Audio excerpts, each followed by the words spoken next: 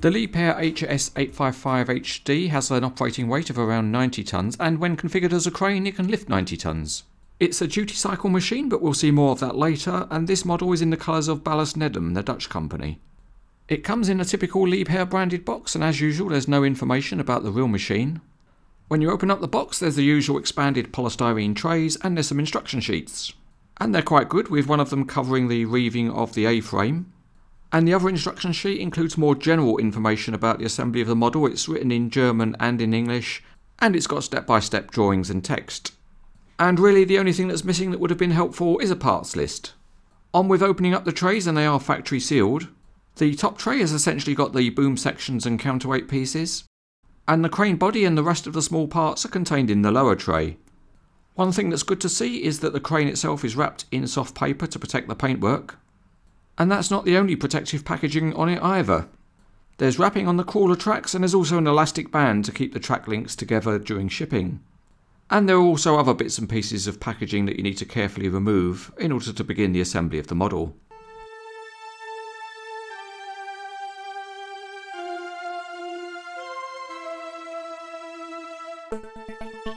For the assembly we'll build the model up in crane mode, and the first thing to do is to undo the thread that's been tied onto the boom. And then we'll jump to the other end and get on with reeving up the A-frame which controls the movement of the boom.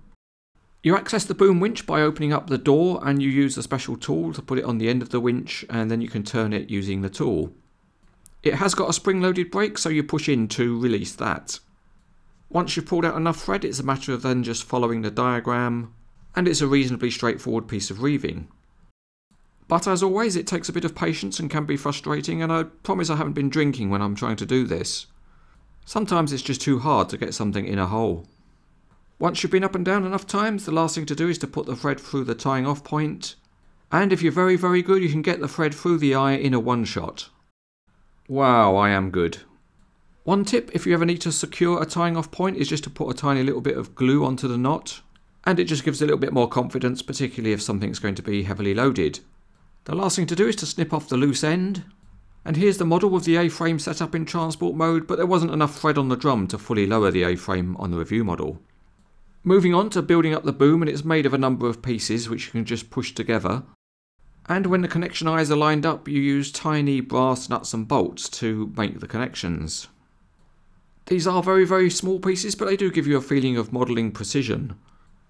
The brass nuts are incredibly small, and you use a special tool to fit them, so you can drop the nut into the end of the special tool. And then you can offer it up to the end of the little bolt, and you use another tool to do the tightening, and the whole arrangement works really well to get a good tight connection. The boom head can be configured for either crane or dragline use, and we're building up the crane here. There's a small auxiliary jib which gets secured on the axle rod that holds the main pulleys for the crane. And so there's a little bit of a fiddly operation where you need to feed the pulleys onto the axle rod as you gently ease it through.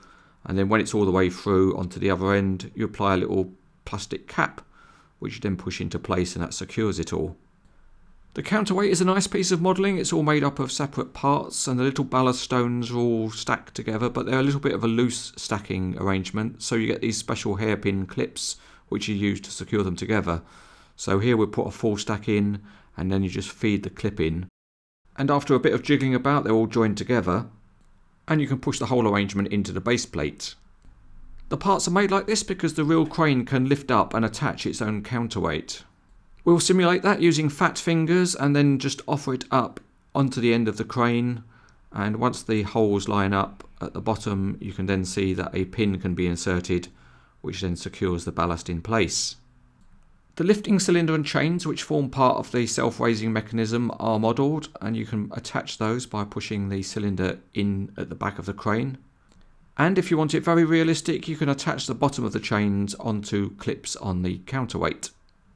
Onward, ever onward, and it's time to assemble the boom pendants. And these are very nice parts consisting of wire and tiny connectors. To join them up, it's unfortunately fat fingers time again, so you put the little connector through the loop on one end of a pendant. And then you can put the end of the other pendant into the end of the connector, and you can see there's a hole there, so you can join the two up by inserting one of the very small bolts.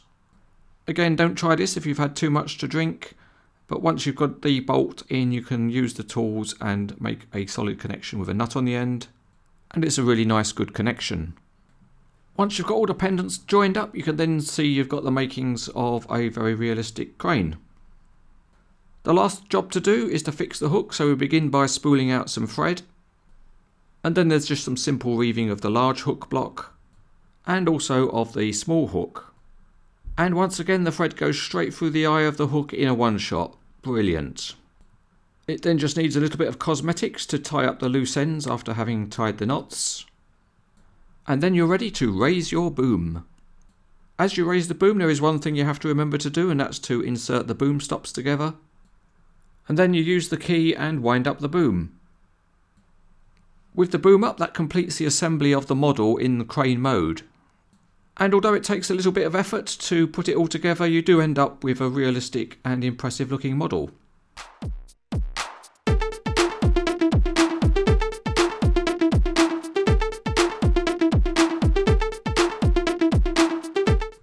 The HS855 is a duty cycle crawler crane, and that means it's designed for high performance applications where there are repeated cyclical loads put on the machine. The machine shown here is equipped with diaphragm walling equipment, and it's being used to excavate the sidewalls of an underground station in London. The activity is very repetitive as it digs out part of the diaphragm wall and then discharges the soil into the waiting dump truck. So in this case the crane performs repeated load cycles with very little idle time. And not only that, the operation is particularly demanding on this site because the excavation of the diaphragm walls is being carried out 24 hours a day, 7 days a week.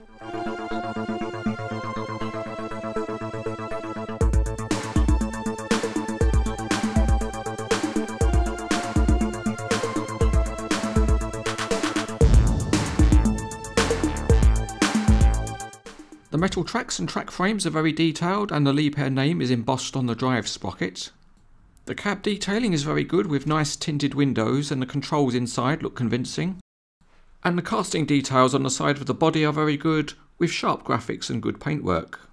At the rear, the detailing of the counterweight self-raising mechanism is also very good, and there's a plastic ladder on the side and hydraulic hoses coming out of the body on the front. Looking from above, the detail on the roof is also convincing with some non-slip surfaces, and the detailing of the boom and pendant connections shows off the high quality model engineering. The pulleys in the boom top and the hook blocks are all metal and nicely made parts, and if you assemble the crane in dragline configuration, there's a neat fair lead, and the dragline bucket is really excellent with its detailing and tiny perforations.